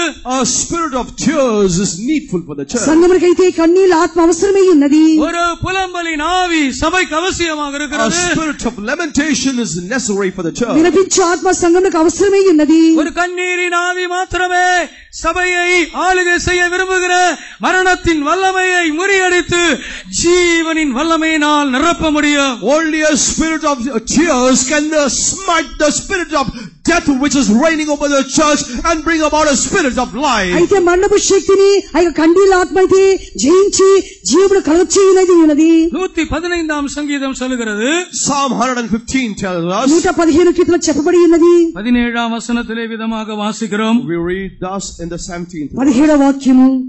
மரித்தவர்களும் மௌனத்தில் இறங்குகிற அனைவரும் கர்த்தரை துதியார்கள். The dead praise not the Lord, neither any that go down into silence. மரித்தவர்களும் மௌனத்தில் இறங்குகிற அனைவரும் கர்த்தரை துதியார்கள். The dead praise not the Lord, neither any that go down into silence. మృతుల్లో మౌన స్థితిలో ఉన్నవారు ప్రభువును స్తుతించరు. ஆம் பிரியமானவர்களே, நன்றி இல்லாத இருதயம் மரணத்தின் ஆளுகை செய்கிற ஒரு அனுபவமாக இருக்கிறது. Yes, beloved ones, not being grateful shows that the spirit of death is having reign over you. ఈ మృతులైన అందరికీ మరణపు స్థితికి తీసుకువచ్చి ఉన్నది. இன்றைக்கு ஆண்டவர் மேல தேவனுடைய பிள்ளைகளுக்கு நிறைய கம்ப்ளைண்ட்ஸ் இருக்கிறது. Today the children of God, the people of God have many complaints against God. అయితే దేవుని పిల్లల మీద అనేక ఫిర్యాదులు వచ్చి ఉన్నవి. ஆம், தேவன் மேலே கம்ப்ளைண்ட் இருக்கவங்க எல்லாம் ஒரு ஹalleluya சொல்லுவோமா? All those who have complaints against God say hallelujah. ஹalleluya. சில கைகள் எல்லாம் எழும்புகிறது. Some hands are rising up. இப்ப எதுக்காக ஹalleluya போட்டோம்? Why did we say hallelujah now? ఇప్పుడు ఎందుకొరకే మనం హల్లెలూయా చెప్పినాము? தேவன் அநீதியுள்ளவர். God is unrighteous. దేవుడైతే దుర్నీతి గలవాడు. தேவனின் ஜெபத்தை கேட்கவில்லை. God did not hear my prayer. ప్రభువైతే నా ప్రార్థన అంగీకరించలేదు. தேவன் என்னை ஆசீర్వదించவில்லை. God did not bless me. ప్రభువైతే నా ఆశీర్వదించలేదు. தேவன் என் குடும்பத்தை மறந்தார். God has forgotten my family. దేవుడైతే నా కుటుంబం చేసి ఉన్నాడు. இன்றைக்கு நிறைய கம்ப்ளைண்ட்ஸ் இருக்கிறது. Today there are many ఈ complaints. విధంగా అనేక దేవుని మీద ఫిర్యాదు చేయొచ్చు ఉన్నారు. தேவன் மேலே உனக்கு கம்ப்ளைண்ட் இருக்கிறதா? Do you have a complaint against God? దేవుని మీద నీవు ఫిర్యాదు చేయొచ్చు ఉన్నావా? தேவன் நடத்துகிற பாதையிலே துக்கப்படுகிறீர்களோ? Are you sorrowful in the path that the Lord is leading you? దేవుడు నడిపించిన మార్గం మీరు దుఃఖించి ఉన్నారా? நீங்கள் கேள்வி கேட்கிறீர்களோ? Are you asking questions? మీరు ప్రశ్నించి ఉన్నారా? நீங்கள் தேவன் மேல் துக்கப்படுவீர்களானால், If you are sad against God, మీరు దేవుని మీద దుఃఖపడినట్లయితే அதுக்கு காரணம் நன்றியுள்ள இதயம் அங்கே நஷ்டப்பட்டு இருக்கிறது. the reason the grateful heart is lost. అందు కారణము కృతజ్ఞతల హృదయం అక్కడ నష్టపడి ఉన్నది. பிரியமானவர்களே, தேவனை கேள்வி கேட்க நாம் யார்? Beloved ones, who are we to ask questions to God? ప్రియులారా, దేవుని ప్రశ్నించుటకు మనం ఎవరమై ఉన్నాము? தேவனை முறுமுறுக்க நாம் யார்? Who are we to murmur against God? దేవుని మీద సలుగుటకు మనం ఎవరమై ఉన్నాము? தேவனுடைய அன்பை சந்தேகப்படுகிற நீ யார்? Who are you who is doubting God? దేవుని మీద సందేహించు నీవు ఎవరమై ఉన్నావు? ஆம், அவர் நீதியுள்ளவர். He is righteous. మన దేవుడైతే నీతి గలవాడై ఉన్నాడు. சங்கீதக்காரன் சொல்லுகிறான், The psalmist says, కీర్తనకర్త చెప్పుచున్నాడు, உம்முடைய நீதி நியாயங்களுக்காக ஒரு நாளிலே 7 முறை நான் துதிக்கிறேன். I will praise you 7 times a day for your justice and judgment. ఒక దినమునకైతే నేనైతే 7 మార్లు నిన్ను స్తుతించు ఉన్నాను. அவரிடத்தில் அநீதி இல்லை. There is no unrighteousness in him. దేవుని యొక్క ఏ మాత్రము అనీతి లేదు. அவரிடத்தில் எவ்வளவேனும் இருள் இல்லை. There is no darkness in him at all. మన దేవుని యొక్క ఎంత మాత్రము చీకటి అన్నది లేదు. சாசு கூட அவரை குற்றப்படுத்த முடியாது. Even the devil tried to find fault with him. సాతాను వాడు కూడా దేవుని మీద నేరారోపణ చేయలేడు. நன்றியுள்ள இருதயத்தை எத்தனை பேர் பாதுகாத்துக் கொண்டிருக்கிறீர்கள்? How many of you have preserved a grateful heart? మీకున్న కృతజ్ఞతల హృదయమును మీలో ఎంతమంది కాపాడుకొనుచు ఉన్నారు? பிரியமான, அப்படியானால் ஜீவனுள்ள ஒரு மகனாக நீங்கள் தேவனுடைய சபையில் இருக்கிறீர்கள். Yes, beloved ones, then you are there in the church of God as a alive son. అవును ప్రియులారా, అలాగైనట్లయితే దేవుని సంఘములో మీరు జీవము గలవారై ఉన్నారు. 1 தீமோத்தேயு 5ஆம் அதிகாரம் 6ஆம் வசனம் சொல்லுகிறது. 1 Timothy 5th chapter 6th verse tells us, 1 Timothy 5వ అధ్యాయం 6వ వాక్యము, சுகபோகமாய் வாழ்கிறவள் உயிரோடே செத்தவள். But she that liveth in pleasure is dead while she liveth. சுகபோகமாய் வாழ்கிறவள் உயிரோடே செத்தவள். she who liveth in pleasure is dead while she liveth. సుఖభోగం మీద ప్రవర్తించుది బ్రతుకుచుండియు చచ్చినదై ఉండెను. அப்போஸ்தல உபதேசங்களிலே ஒரு உபதேசம் பாடுபடுதல். In the one among the apostolic doctrines is laboring and suffering for the Lord. అపోస్తలిక ఉపదేశంలో ఒక ఉపదేశము శ్రమపడు మనస్సు ఉన్నది. ஆம், సత్యத்துக்காக நாம் பாடுபட எப்பொழுதும் உற்சாகமாக இருக்க வேண்டும். We should always be enthusiastic to always suffer for the truth. సత్యం కొరకై శ్రమపడుటకు ఎల్లప్పుడూ ఉత్సాహం గలవారై కనబడవలెను. இயேசுவின் நிமித்தம் பாடுபடும்படியாக நாம் உற்சாகமாய் காணப்பட வேண்டும். We should be enthusiastic to suffer for the sake of Jesus. యేసు కొరకై శ్రమపడుటకై ఎల్లప్పుడూ ఉత్సాహం గలవారై కనబడవలెను. கடைசி மூச்சு இருக்கிற வரைக்கும், அந்த கடைசி பலன் இருக்கிற வரைக்கும் இயேசுவுக்காக பாடுபடக்கூடிய ஒரு வெளிப்படுத்தலுள்ளவர்களாய் இருப்போமாக. Let us always have the revelation that until the last breath, until our last strength, we will suffer for Jesus. అవసాన శ్వాస పూర్ణంత వరకు కూడా యేసు కొరకై శ్రమపడువారై కనబడదము. தேவனுடைய ஜனங்களோடு கூட துன்பத்தை அனுபவிப்பதை தெரிந்து கொண்டான் மோசே. Moses chose to suffer affliction with the people of God. మోషే అయితే దేవుని ప్రజలతో కూడా శ్రమ అనుభవించడం మేలని చెప్పి యోచించి ఉన్నాడు. பாடுபடுகிற சிந்தையை தேவன் நமக்கு தருவாராக. May the Lord give us a mind to suffer. శ్రమపడే మనసును మన ప్రభు మనకు దయచేయును గాక. பிரியமானே, அந்த வெளிப்படுத்தலை நான் இழப்பேனானால் மரணம் என்னை ஆண்டு கொண்டிருக்கிறது என்றுதான் அர்த்தம். Yes, beloved ones, if you have lost that revelation, it means that death is reigning over you. ప్రియులారా, అట్టి ప్రకటన మనకు లేనట్లయితే మరణమే మన ఏలుబడి చేయుచున్నది. ஒரு நாள் பாஸ்டர் டான் இப்படி சொன்னார். One day Pastor Don spoke thus. ఒక దినం పాస్టర్ డాన్ గారు ఇలా చెప్పి ఉన్నారు. ஆண்டவர் மேல எனக்கு ஒரு கம்ப்ளைண்ட் இருக்குன்னு சொன்னார். He said, I have a complaint against God. ప్రభు మీద నాకు ఒక ఫిర్యాదు కలదని చెప్పి ఉన్నాడు. நாங்கெல்லாம் ரொம்ப ஆர்வமா பார்த்தோம், என்ன கம்ப்ளைண்ட் சொல்ல போறாரு. We were all wondering as what he is going to tell us. మేమందరం కూడా ఆసక్తితో వినుచు ఉంటే ఏమని చెప్పేదరని. அவர் சொன்னார், அவர் ஒருபோதும் என்னை பாடுபட விடுதே இல்லைன்னு சொன்னார். He said he never allows me to suffer at all. ఆయన చెప్పినాడు, మేము ఒక్క దినం కూడా శ్రమపడగానే మమ్మల్ని వదిలివేయట్లేదని చెప్పి. பாடுகள் வந்த உடனே கிருபை வந்துருதா. When I get sufferings, I also get the grace. శ్రమను వచ్చిన వెంటనే దానితో పాటు కృప వచ్చున్నదట. பாடுபடும் பொழுது அவருடைய அபிஷேகத்தை கொடுக்கிறாரா. When I suffer, he also gives me his anointing. శ్రమను వచ్చినప్పుడు ప్రభు తన అభిషేకం వారికి ఇచ్చి ఉన్నాడు. பாடுகள் வரும்போது மெல்லிய சத்தம் கேட்கிறதா. When I have suffering, I hear the still voice. శ్రమను వచ్చినప్పుడు మెల్లని ఆయన స్వరం విరిచి ఉన్నాడు. அவர் என்னை ஆறுதல் படுத்துகிறார். He comforts me. నా ప్రభువు నన్ను ఆదరించి ఉన్నాడు. அவர் என்னை பாடுபட விடுகிறதில்லை. He never allows me to suffer. నేను శ్రమను పూర్తిగా అనుమతించడం లేదు.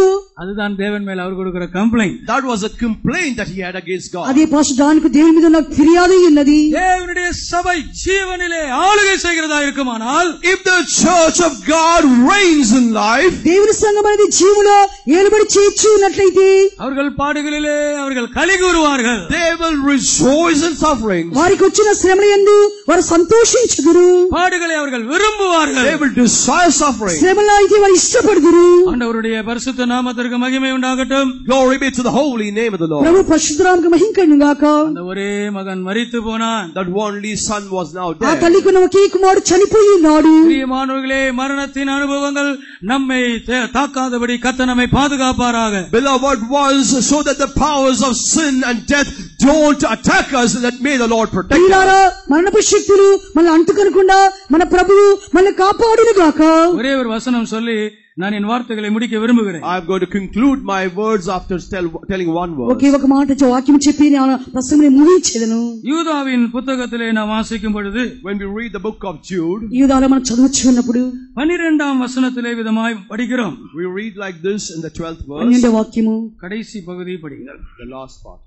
இவர்கள் காற்றுகளால் அடியுண்டோடுகிற தண்ணீரற்ற மேகங்களும், இலையுதிர்ந்து கனியற்று 2 தரம் செத்து வேரற்று போன மரங்களும், Clouds they are without water, carried about of winds, trees whose fruit withered, without fruit, twice dead, plucked up by the roots. 2 தரம் செத்து போன மரம். The tree which is twice dead. అయితే 2 మార్లు చనిపోయిన వృక్షము, அது இலை உதிர்ந்து இருக்கிறது. Its leaves have fallen off. దాని యొక్క వేలైతే చిక్కులినవి. அது கனி అట్టు పోయిరుக்கிறது. It has lost its fruit. అయితే నిష్ఫలమైనవి కనబడుచున్నవి. ஆம், அது 2 தரம் அது செத்து போயிருக்கிறது. Twice it is dead. అయితే 2 సార్లు చనిపోయినది. ஆண்டவருடைய நாமத்திற்கு மகிமை உண்டாகட்டும். Glory be to the name of the Lord. ప్రభు నామముకు మహిమ కలుగును గాక. அது 2 தரம் செத்தது என்று சொல்லுகிற அர்த்தம் என்ன? What does it mean when we say that it is twice dead? 2 మార్లు చచ్చినగా అర్థం ఏమిటి? முதல் தரம் செத்தவன் பேர் பாவி. The man who's first dead is a sinner. మొదటిసారి చనిపోయిన వాడు పాపి. 2ஆம் முறை செத்து போறவன் பேர் பின்மாற்றக்காரன். The man who's second time dead is a backslider. రెండోసారి చనిపోయిన వాడు వెనుకబడిపోయిన వాడు. ஆம், பிரியமானவர்களே, சபையிலே கிரியை செய்கிற மரணத்தின் வல்லமையின் பெயர் பின்மாற்றம். Yes, beloved, what was the name of the power of death which is reigning over the church is సంఘములో backsliding. పీచే మరణపు శక్తి వెనుకబడిపోవుట ఉన్నది. ஆதி அன்பை இழக்கச் செய்கிற வல்லமைக்கு பெயர்தான் பின்மாற்றம். The name of the power that makes you to lose the first experience and first love is backsliding. మొదటి ప్రేమను పోగొట్టుకునే చేతికి ఆ యొక్క శక్తి ఉన్నది. முன்பை போல என்னால ஜெபிக்க முடியல. I am not able to pray like before. మునుపటి వలె నేను ప్రార్థింపలేకున్నాను. முன்ன போல என்னால ஊழியம் செய்ய முடியல. I am not able to do ministry like before. మునుపటి వలె సేవలు చేయలేకున్నాను. முன்ன போல ஆண்டவரை நான் நேசிக்க முடியல. I am unable to love the Lord like I did before. మునుపటి వలె నేను యేసుని ప్రేమించలేకున్నాను. அன்னைக்கு இருந்த விசுவாசம் எனக்கு இப்போ இல்ல. I don't have the faith that I had on those days. ఆ దినములలో ఉన్న విశ్వాసం ఇప్పుడైతే నాకు యేసు మీద లేకున్నది. வாலிப காலங்களில் தெய்வீக சுகத்துக்காய் நிற்கிறார்கள். In the youth days they stand for divine healing. వారికున్న యవన దశలో దేవుని కొరకైతే దేవుని విశ్వాసంతో ఉంటున్నారు. 40 వయసు వరకు వ్యాధియే వరాదు. Until 40 you will not fall sick at all. 40 సంవత్సరం వరకు ఎవరికి ఏ వ్యాధి కూడా వచ్చలేదు. 40 వయసు వరకు நான் தெய்வீக சுகத்தில் இருக்கேன்னு சொல்லாதீங்க. Don't say that I'm standing for divine healing until you're 40. నాకు 40 సంవత్సరం ఉన్నంత వరకు దైవిక స్వస్థతలో ఉన్నా అని చెప్పకుడి. వ్యాధి எப்ப வரும்? When will sickness come? వ్యాధి ఎప్పుడు వచ్చును? வயசாகும் போது தான் வரும். Only when you fall. వయసు పైబడిపోయిన తర్వాతనే వచ్చును. கண் மங்கி போகும். Your eyes will become dim. కళ్ళైతే మందగిలిపోవును. உன்னுடைய இடுப்பெல்லாம் தளர்ந்து போகும். Your loins will become weary. నీ యొక్క నడుమైతే బలహీనమైపోవును. தூக்கம் வராது. You'll be నిద్ర unable to పట్టదు. sleep. பசி எடுக்காது. You will not be able to ఆకలి sleep. వేయదు. பிரியமானவர்களே, மற்றவர்களுடைய பலன், மற்றவர்களுடைய உதவி உனக்கு தேவைப்படும். You will need others' help. ప్రియులారా, ఇతరుల యొక్క సహాయం మీకు కావాల్సి ఉండును. ஆம், வியாதி உன்னோடு போராடுகிற வேளை அது முதுமையின் காலமாக இருக்கிறது. It is a time of old age when sickness is always striving with you. వ్యాధి కీచి కాలమే వయసు పైబడిన కాలమై ఉన్నది. நான் ஒரு எல்டர் பிரதரா இருக்கிற காலத்திலே ஒரு காட்டேஜ் மீட்டிங்ல பிரசங்கம் பண்ணி கொண்டிருந்தேன். When I was an elder brother, I was preaching in a cottage meeting. నేను ఎల్డర్ బ్రదర్గా ఉన్నప్పుడు కాటేజ్ మీటింగ్ ప్రసంగించుకుంటుని. அங்கே அவங்க அந்த சபையில் இருக்கிற விசுவாசியுடைய சொந்தக்காரங்க வேற சபையில இருந்தவர்கள் அவங்க எல்லாம் கூட வந்திருந்தார். All the relatives of the believer of that family from other churches, they had come there. ఆ సంఘ విశ్వాసి ఇంటికైతే బంధువులైన వారు వేరే సంఘస్థులు వచ్చిరి. அதுல ஒரு இன்ஸ்பெக்டரும் அவங்க சொந்தக்கார் ஒரு இன்ஸ்பெக்டரும் அவர் வந்து உட்கார்ந்து இருந்தார். One inspector, he was also their relative, he was also seated there. వారికి బంధువు ఇన్స్పెక్టర్ కూడా అచ్చోట కూర్చొని ఉండేను. நான் சொன்னேன், நாங்கெல்லாம் மருந்து எடுக்கிறது இல்ல, நாங்கெல்லாம் தெய்வீக சுகத்துல இருக்கிறோம் அப்படி இப்படின்னு பயங்கர பிரசங்கம் பண்ணிட்டு இருந்தேன். I was preaching saying that we don't take medicine, we stand for divine healing. మేము మందులు తీసుకున్నాము, మేము దైవిక స్వస్థులు ఉన్నామని చెప్పి ప్రసంగించి ఉంటిని. பிரசங்கம் எல்லாம் மறந்துட்டு அப்புறம் நான் கூட்டம் முடிஞ்ச பிறகு அவங்க எல்லார்ட்டையும் பேசிக் கொண்டிருந்தேன். After having forgotten all my message, I was speaking to the people after the meeting was over. ప్రసంగం ముగించిన పిమ్మట అచ్చోట జనతనే మాట్లాడుచూ ఉంటిని. அந்த இன்ஸ்பெக்டர் பார்த்து நீங்க யார் என்ன கேட்டு பேசிக் கொண்டே இருந்தேன். That I was speaking to the inspector asking about him. అయితే ఇన్స్పెక్టర్ గురించి మీరు ఎవరు ఎక్కడి నుంచి వచ్చారని చెప్పి మాట్లాడుచూ ఉంటిని. அவர் பேசிட்டே இருந்து கேட்டார், உங்களுக்கு என்ன வயசுன்னு கேட்டார். After having talked for a while, he asked, how old are you? అప్పుడు ఆయన అడిగిండని ఒక వయసు ఎంత అని చెప్పి, அப்ப எனக்கு என்ன ஒரு 35 వయసు இருக்கும்னு நினைக்கிறேன். I think I was about 35 years old. అప్పుడు నాకు 35 సంవత్సరం చెప్పి ఉన్నాను. இப்போ ஒண்ணும் உங்களுக்கு வியாதி வராதுங்க. He said, you will not fall sick in this age. అప్పుడు ఆయన చెప్పినాడు, ఇప్పుడు వయసు వ్యాధి ఏమీ రాదు. அவர் சொன்னது உண்மை. What he said was true. ఆయన చెప్పినది నిజమే ఉన్నది. 40 వయసు వరకు நான் தெய்வீக சுகத்தில் இருந்தெல்லாம் மேன்மை பாராட்டாதீங்க. Don't boast concerning standing for divine healing until you're 40. నాకు 40 సంవత్సరాలు ఉంటే దైవిక స్వస్థత అని చెప్పి అతిశయించకుడి. 50 వయసు వరకు நான் தெய்வீக சுகத்தில் இருந்தேன் மேன்மை பாராட்டாதீங்க. Don't boast saying that I'm standing for divine healing until 50 సంవత్సరాలు ఉన్నప్పుడు నేనైతే దైవిక స్వస్థత అని చెప్పి అతిశయించకుడి. உங்களுடைய சரீரத்திலே பலன் குறைகிற வருடங்கள் உண்டு. There are years of your life when your strength in your body diminishes. ఈ శరీరంలో బలము తగ్గిపో దినములు వచ్చును. பிரியமான அந்த நாட்களில தான் தெய்வீக சுகத்திலே உறுதியாய் நிற்க வேண்டும். It is in those days that you need to stand firm in divine healing. ఆ దినములలోనే నువ్వైతే దైవిక స్వస్థత స్థిరముగా ఉండవలెను. ஒரு வயதான தாயை நான் ஹாஸ்பிடல்ல போய் சந்தித்து ஜெபிக்க வேண்டியதான ஒரு சூழ்நிலை இருந்தது. There was a time when I had to visit an elderly mother who was sick and was in a hospital. ఒక వృద్ధురాలైతే హాస్పిటల్కి వెళ్లి ప్రార్థించవలసిన పరిస్థితి నాకు ఏర్పడిను. హార్ట్ ప్రాబ్లం కారణமாக அவர்கள் அந்த ஹாஸ்பிடலில் அனுமதிக்கப்பட்டிருந்தார்கள். Owing to a heart problem, she was admitted into that hospital. గుండెకున్న సమస్యను బట్టి హాస్పిటల్ ఆమెకు కనబడి ఉన్నది. அவர்கள் அழுதார்கள். She cried. ఆమె నన్ను చూచి ఏడ్చి ఉన్నది. நான் நினைத்தேன் வியாதியினால் அழுகிறார்கள். I thought she was crying because of us. నేను అనుకున్న వ్యాధి చేత ఏడ్చుచుందని చెప్పి అழுதார்கள். She cried. ఆమె ఏడ్చి ఉన్నది. நான் நினைத்தேன் ரொம்ப சரீரத்திலே கஷ்டம் இருக்கிறது, வலி இருக்கிறது, வேதனை இருக்கிறது, அதனால் அழுகிறாள் நினைத்தேன். I thought she was crying because she had difficulty in her body, pain and agony. ఆమె శరీరంలో కష్టం వేదన ఉండటం బట్టి ఏడ్చుదని చెప్పి నేను అనుకుని ఉన్నాను. நான் கேட்டேன், ஏன் అழுறீங்க? I asked her, why are you నేను crying? అడిగినాను, నువ్వు ఎందుకు ఏడ్చుచున్నావు? பாஸ்டர், వ్యాధి வந்ததுக்காக நான் அழல. I'm not crying because I am sick. Pastor గారు, నాకున్న వ్యాధి గురించి నేను ఏడ్చలేదు. மருந்தே எடுக்காம இத்தனை வருஷமா சத்தியத்தில் இருந்தேன். So many years I was standing for the truth, not taking medicine. మందులే తీసుకోకుండా ఇన్ని సంవత్సరములు నేను సత్యంలో ఉంటిని. இந்த ஹாஸ்பிடல்லே இந்த படுக்கையிலே படுத்திருக்கிறதான் எனக்கு ரொம்ப வேதனையா இருக்கிறது. I have much pain in my heart that I am now in this hospital. ఇప్పుడు హాస్పిటల్ బెడ్ లో పడుకున్న బట్టి నేను ఎక్కువ వేదన పడుచున్నాను. கவனம், மரணத்தின் வல்லமை ஒரே பேரான மகனாகிய உங்களை கொல்லும்படியாக காத்திருக்கிறது என்பதை நாங்கள் தேவனுடைய சமூகத்திலே எச்சரிக்கிறோம். Be cautious, the power of death is the power of sin and death is reigning over you so that it might push you into this area. అయితే ఒకే కుమారునైతే మరణపు శక్తి చంపివేయచ్చు అని చెప్పి మీకు నేను హెచ్చరిక చేయుచున్నాను. நான் இந்த சப்ஜெக்ட் முடிக்கணும்னா எனக்கு இன்னும் ஒரு மணி நேரம் வேணும். In order to close this subject, I need one more hour. ఈ సబ్జెక్ట్ ముగించుంటే ఇంకా నాకు ఒక గంట సమయం పట్టును. அந்த கண்களை மூடுவோம். Let us close our eyes. మనం అందరం కళ్ళు మూయదుము. இயேசுவின் பாதங்கள் வந்திருக்கிறது என்று எத்தனை பேர் உணர்கிறீர்கள்? How many of you feel that the feet of Jesus have come here? యేసుకి పాదం మన మధ్యలోకి వచ్చి అని చెప్పి మీరు ఎంతమంది గ్రహించి ఉన్నారు? மரணத்தின் வல்லமை உன்னோடு போராடி கொண்டிருக்கிறது உணர்கிறீர்களா? Are you feeling the power of death? మరణపు శక్తి మీతో పోరాడుచున్నదని చెప్పి గ్రహించున్నారా? எந்த ரூபத்திலும் மரணத்தின் வல்லமை நம்மோடு கூட போராடுவதற்கு நாம் இடம் கொடுக்க கூடாது. We should not give room for the power of death to reign over us or fight against us in any form. ఎటువంటి పరిస్థితి అయినప్పుడు మరణపు శక్తి మనతో పోరాటకై మనం ఏమాత్రము చోటు ఇవ్వకూడదు. ஊரின் வாசலில் ஒருவேளை நீங்கள் இருக்கலாம். You might be at the gate of the city. అయితే ఊరి గౌరి ఎదుట ఒకడు కనబడుచున్నాడు. வேற வழி எனக்கு தெரியல. I don't know any other way. వేరే మార్గం నాకు తెలియలేదు. அடக்கம் பண்ணுவதை தவிர வேற வழி எனக்கு தெரியல. I know no other way except to bury. పాతి పెట్టుకు తప్ప వేరే మార్గం నాకు తెలియట్లేదు. ஓ, இந்த ஜீவியம் கஷ்டம். Yes, this life is very అవును, difficult. ఈ జీవితం కష్టతరముగా ఉన్నది. இந்த ஜெய ஜீவியம் எனக்கு கஷ்டம். This victorious life is extremely ఇటువంటి జయ difficult. జీవితం నాకు కష్టమై ఉన్నది. இந்த பரிசுத்த ஜீவியம் எனக்கு கஷ்டம். This holy life is difficult for ఈ me. పరిశుద్ధ జీవితం నాకు కష్టమై ఉన్నది. இந்த உலகத்தை ஜெயிக்கிறது எனக்கு கஷ்டம். It is difficult for me to overcome this ఈ world. లోకము జయించిన కష్టముగా ఉన్నది. ஓ, நான் நம்பிக்கை இழந்திருக்கிறேன். I have lost all hope. నేనైతే నాకు నా నిరీక్షణ పోగొట్టుకుని ఉన్నాను. நான் அடக்கம் பண்ண போகிறேன். I'm going to bury. ఇప్పుడైతే నేను పాతి పెట్టబడబోచున్నాను. யாராவது அப்படிப்பட்ட நிலவரத்தில் இருந்தா, If anybody is in such a state, ఎవరైనా అట్టి స్థితిలో ఉన్నట్లయితే உங்கள் பக்கத்திலே பாதங்கள் வந்திருக்கிறது. near you the feet have నీ come. ప్రక్కకు యేసు పాదములు వచ్చి ఉన్నవి. அது மனிதனுடைய பாதம் அல்ல. Those are not the feet అది of మనుషుడి man. పాదము కాదు. அது ஒரு மனிதனுடைய பாதம் அல்ல. Those are not the feet అది of ఒక man. మనుషుడి యొక్క పాదము కాదు. உன்னை சிருஷ்டித்ததான ஒருவருடைய பாதம் அது. The feet of one who created నేను you. సృష్టికర్త అయిన యేసు యొక్క పాదములు.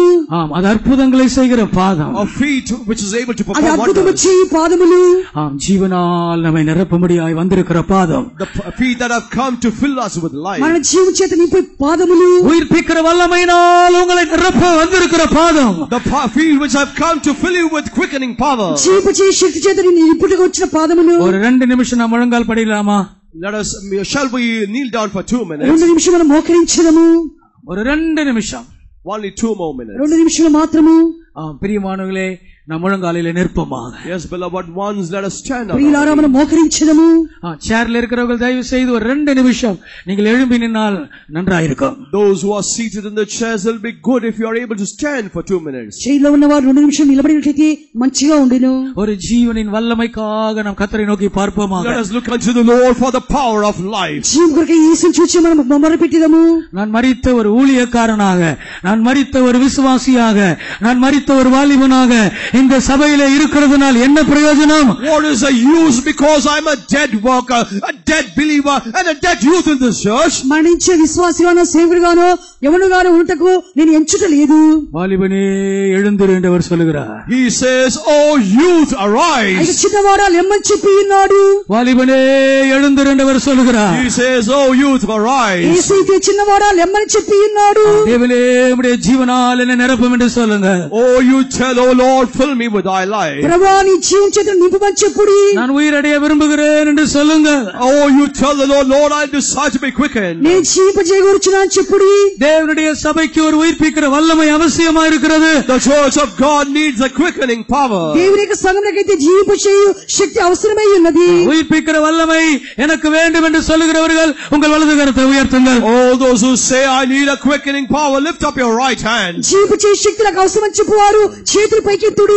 மரணத்தின் வல்லமை நான் ஜெயிக்க விரும்புகிறேன். I desire to overcome the power of death. మరణపు శక్తిని జయింపగోరుచున్నాను. நான் ஜீவனால் நிரப்பப்படும்படியாய் விரும்புகிறேன். I desire to be filled with life. నేను జీవం చేత நான் నింపబడగోరుచున్నాను. ஜெயத்தை பெற்றுக்கொள்ளும்படியாய் விரும்புகிறேன். I desire to receive victory. జయం పొందుకొనగోరుచున్నాను. அப்படி வாஞ்சிக்கிறவர்கள் வலது கரத்தை உயர்த்துங்க. Such people, lift up your right అటువంటి hand. వారు మీ కుడి చేతిని పైకెత్తుడి. உங்கள் முழு இதயத்தோடு நீங்கள் விரும்புவீர்களானால் If you desire with all of your heart, నీ పూర్ణ హృదయంతో కోరినట్లయితే இதோ அந்த பாதம் அற்புதம் செய்யும்படியாய் உங்கள் பக்கத்திலே வந்திருக்கிறது. behold, those feet have come near you in order to do a ఇక miracle. యేసు పాదములు అద్భుతము చేయడానికి నీ ప్రక్కకు వచ్చి இந்த ఉన్నవి. காலையிலே நீங்கள் அற்புதத்தை பெற்றுக் கொள்கிறீர்கள். This morning time you receive a miracle. ఈ ఉదయకాలం మీరు అద్భుతం చూడగోరుచున్నారు. நம்முடைய ஜனங்களை அவர் சந்திக்கிற நேரம் இது. This is the time when you visit his people. మన చిన్నప్పుడు దర్శించే సమయమై ఉన్నది. குடும்பங்களை அவர் சந்திக்கிற நேரம் இது. This is the time when you visit families. కుటుంబమును సంధించే సమయమై ఉన్నది. சபையை அவர் சந்திக்கிற நேரம் இது. The time he visits the church. సంఘమును సంధించే సమయమై ఉన్నది. வாலிபர்களை அவர் சந்திக்கிற நேரம் இது. This is the time when he visits the youth. ఎవరిని సంధించే సమయమై ఉన్నది. மரணத்தின் வல்லமை அவர் கடிந்து கொள்ளுகிறார். He reproves the power of మన death. ప్రభు అయితే మరణపు శక్తి గద్దించున్నాడు. மரணத்தின் வல்லமை அவர் கடிந்து கொள்ளுகிறார். Reproves the power of death. యేసు అయితే మరణపు శక్తి గద్దించున్నాడు.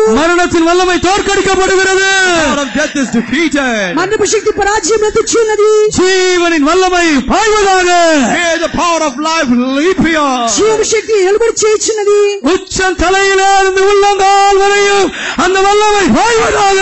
Let the power descend in you from the crown of your head to the sole of your feet. నడినెత్తి అరికాలు వరకు ఆ శక్తి క్రియ చేయుచున్నది.